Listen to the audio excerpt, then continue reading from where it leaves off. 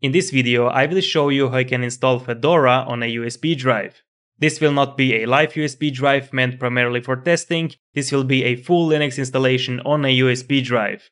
That means that you can also update the system and everything you do or change on the USB drive will be saved back to the drive. But before we start, welcome to the channel. Here you can find topics about Linux, Docker, game dev or software development in general, or short, agile dev art. If you like that kind of content, then give a like, subscribe and hit the bell icon to get notified when I release new videos. All the links from this video are down in the description and also down there are the timestamps, so you can skip any part if you want.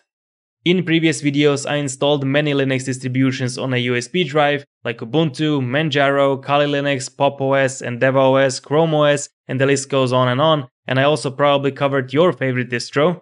So for instance, if you are interested how to install ZorinOS on a USB drive, then you can check out the link to the video up there or down in the description. I am now here on the official Fedora website, and first what we need to do, we need to download the latest ISO. At the time of recording, the latest release is 38, so let's click on that. We have 5 versions that we can choose from. We have Fedora Workstation, Fedora Server, IoT, Cloud and Containers. We want the desktop version, so we will go with Fedora Workstation. Click on Download Now. We want Intel and AMD, so click on the download link. Now let's wait for the download, it has 2 GB. Download complete, and I also want to try out the Fedora Media Writer, so I will download this one for Windows. Download complete. Here are the 2 files. The downloaded ISO contains the live environment with the installer, and now we need to flash this one on a USB drive. Afterwards we will use this live environment and install the full Fedora Linux on a second USB drive. So yes, we will need 2 USB drives. The first USB drive with this live environment can be any off-the-shelf stick, it doesn't really matter. But the second USB drive with the full Fedora installation should be a more faster one. It should have a decent read-write speed, otherwise the whole system will be very slow, you will get really frustrated, and it doesn't matter if you have the newest machine, if the USB drive with the operating system is the bottleneck. So get a decent USB drive. So with that said, let's flash this one on a USB drive, and therefore we will use this Fedora Media Writer. So let's run this one, and let's quickly install it. Perfect. Here it is. Now plug in the first USB drive for the live environment, the off-the-shelf stick. I will do it as well. It has already recognized my USB drive, and we want to select the ISO. Next. Click on Select. This is the one. Down here make sure your USB drive is selected.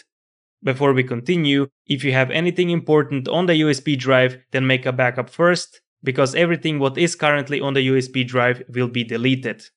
I don't have anything important on there, so I will just continue and select Write.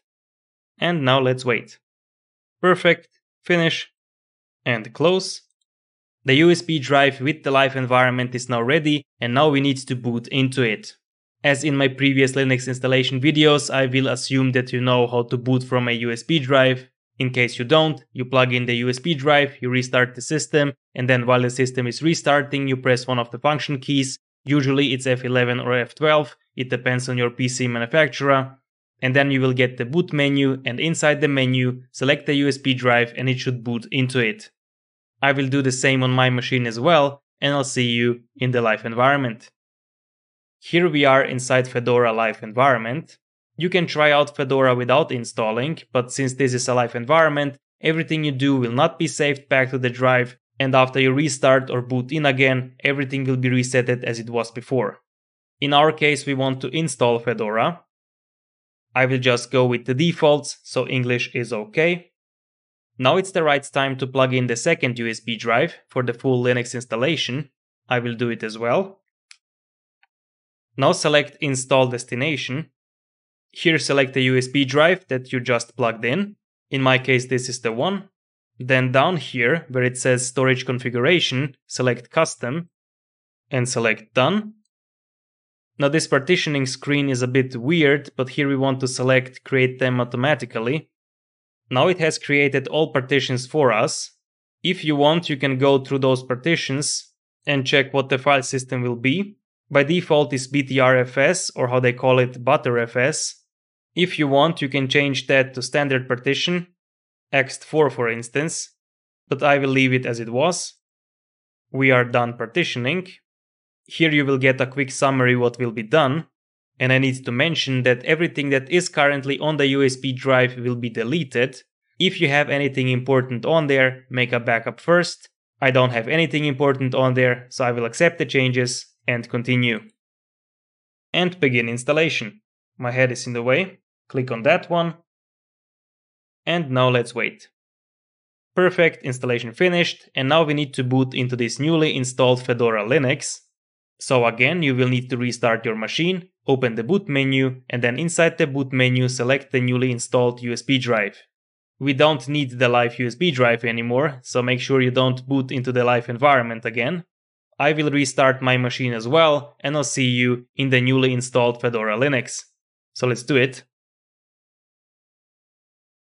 Here we are inside the fully installed Fedora Linux running from a USB drive. And we already got the welcome screen. Let's click this away. Here you need to add your user and give it a strong password. And we are done. Let's just quickly see what we have. So we are running kernel 6.2 and GNOME version 44. You can use this USB drive on basically any machine you want. You plug it in and boot into Fedora. And you can use it as a normal system, you can update the system, you can install packages, and basically do everything what you can also do with a normal Fedora installation. If you like the videos I make and also want to support me, then you can check out my Patreon page, the link should be up there or down in the description. And as always, thank you very much for watching. If you like this video, if you like my content, if you think it's helpful, then please give a like, subscribe, and I'll see you in the next one. Bye.